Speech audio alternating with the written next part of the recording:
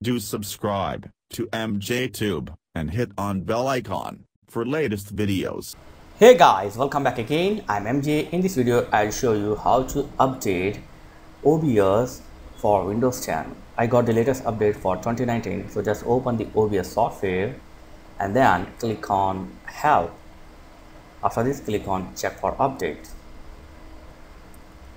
Okay, and you will get this latest update like this. Simply, you need to click on Yes.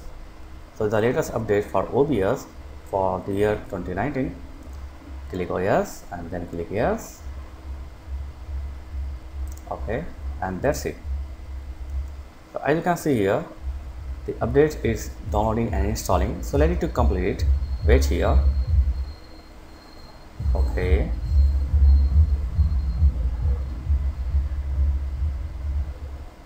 come on, do it fast. Yep.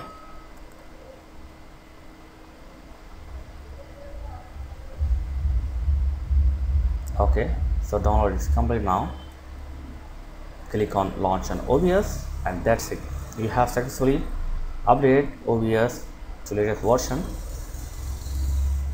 So these are easy and simple way to update the OBS for the year of 2019. So this is an information video.